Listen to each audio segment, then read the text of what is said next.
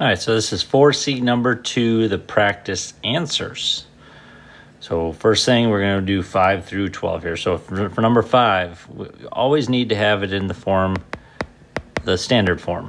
ax squared plus bx plus c equals 0. Well, we see right away that's not equal to 0, so we need to move it. I move the constant term. I always try to think about the a first. A is always, I always try to keep a positive, which it is, which is great. That'll make factoring or even the quadratic formula, any way you're solving it, is much, much easier. Just less steps to it. Now, we're looking at, first thing with factoring is a times c. So a times c is, I'll do it over on the right. A times c is 1 times 9 is 9. So now we have to think of the factors of 9. So 1 times 9, 3 times 3, -1 times -9, -3 times -3. Those are all of our factors. Which one of those will add to the b? And that is -3 plus -3. All right, so now we're going to use that. We're going to use it within the Punnett square. Ooh, that's not a very good square, but we'll make it do. Make it work. All right, so -3 and -3. So first you put the a term in the top left, c term bottom right, and then it doesn't matter which one, which number, and they're the same, so it really doesn't matter.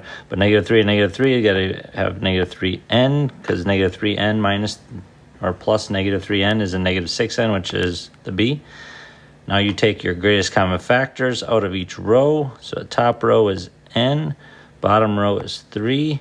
If the first term of the two that you're taking out is negative, you always bring a negative with it. And the first column is n, last column is 3. The first term that you're taking out in the column is negative, so it's going to be negative. So our factors are n minus 3 and n minus 3, which, two things multiplied together are exact same. You can write it as a square. So either way is fine for me. All right, number 2. So again, we have, looks like we don't have the middle, the b term, n squared minus n minus 2. So you have 1n squared minus n minus 2. So we have a times c. So that's 1 times -2 equals -2. What two numbers multiply to -2 that add up to b, which is -1? So we have, let's see here, the factors of -2 are -1 and 2, -2 and 1. All right, that's pretty easy. Which ones add to -1? Well, it looks like -2 plus 1. So we're going to use that in the Punnett square. Still not a very good square, but we'll make do. First term, a term top left, c term bottom right. The next two, so -2 and 1, go in the other two, but they have to add up to the middle term, which has an n, so we're going to put n with them. Take out your greatest common factor, the bottom row, top row, first column, last column. There's nothing there, so it'd just be a 1. So we have n plus 1 and n minus 2. And there's your factors. Number 7. We have, again, got to add the c term. So it's k. Make fun of my k's, that's fine. A is 1, C is 3, so 1 times 3 is 3. So now factors of 3 is 1 times 3, and -1 times -3, not too many. Which one of those adds up to -4? There we go. So put out, got your Punnett square. First a term is in top left, c term's bottom right. It's a +3. Make sure you, when it's equal to 0, when your quadratic equation equals 0.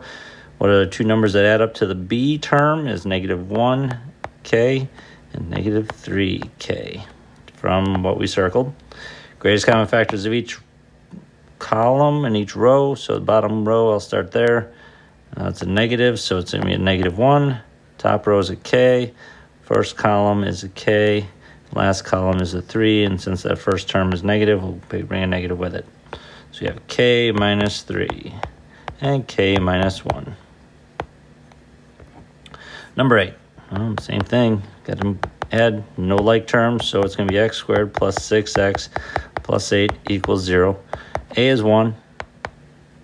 C is 8. So we have what two numbers multiply to 8 that add up to 6. So we have 8 and 1, 4 and 2, and that's it there. So we got -8, -1, -4, -2. Well, which ones add up to +6? Well, we could have stopped at 4 and 2. So top left is the A term, bottom right is the C term, and the 4 and the 2 are going to split up the B term, so 4x and 2x. So bottom row is 4, the greatest common factor. Top row is x. First column is x. Last column is 2. X plus 2. 2 is positive, so there. And x plus 4. Number 9. All right. Still. So the B term needs to get moved. I moved the B term because the A term is positive. I want to always try to keep the A term positive. So now we have A times C is 12. What two numbers multiply to 12? 2 times 6, 3 times 4, 12 times 1, and you also have the negatives. Sometimes we forget about them, but two negatives always multiply to a positive. Which one of those adds up to +7? Well, 3 and 4 does. All right, Punnett square. First term, A term, top left, C term, bottom right.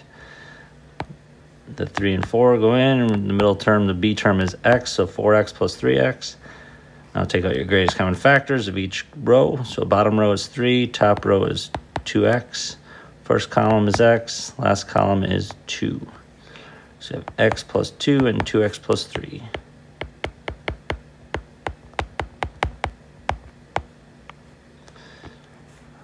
Number 10. Still got to do this.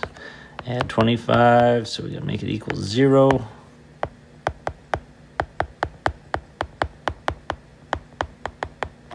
So A term is 2. So it's 2 times 25. Oh no, big number, 50. When two numbers multiply to 50, 1 times 50. 2 times 25. 5 times 10. And is that it? I feel like I'm forgetting something. You can do the negatives, but you could actually stop and say that the B term is positive. So which two numbers will add up to 15? Well, we already have it, 5 and 10. Once you have the numbers, you can stop. You don't have to keep going. It's great practice, but you don't have to. First, A term, top left. C term, bottom right. 5x, 10x. Greatest common factor of the bottom row, greatest common factor of the top row, greatest common factor of the first column, greatest common factor of the last column. So we have x plus 5,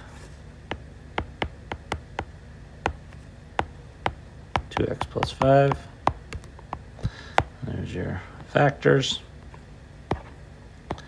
Last one, add 16m. I'm going to probably run out of room for this one, but I'm going to try. So we have A times C, so 3 times, oh boy, this is -36. What two numbers multiply to -36 that add up to 16? Oh boy. So we have 3 and -12. You have 1 times -36, 2 times -18. Well, I can see that 2 and -18 up to -16. I want +16. So you're really going to just switch the signs on the -2 times 18. They'll add up to +16. So I'm going to just jump straight to the Punnett square from that. So first column is 3, or first top left is A. Bottom right is C. And -2m and 18m. Doesn't matter the order you write them in. Bottom row, -2. Top row is 3m. First column, m. Last column, 6. So you have 3m minus 2 and m plus 6. Last problem, add 8. So there could be a lot more terms than this that you have to put together. Each one is just one term here that you have to move. 5 times 8, 40. What two numbers multiply to 40? That'll add up to -41. So you have 5 and 8, 2 and 20, 1 and 40. I can see 1 and 40 add up to 41 positive, but we need a negative. So that means must be this -1. Yep, that'll add up to -41. So now we need to move to Punnett square. First term is 5n squared. Last term is 8, and the middle terms, -40n and -1n. Again, doesn't matter the order you write those, the two numbers you're splitting up. Last column or last row, bottom row is -8 because the first term is negative. Top row is just n. First column, 5n. Last column, oh, it's just a -1, negative because of the negative here. So it's 5n minus 1 and n minus 8. Doesn't matter order you write those in either. All right, let me know if you have any questions.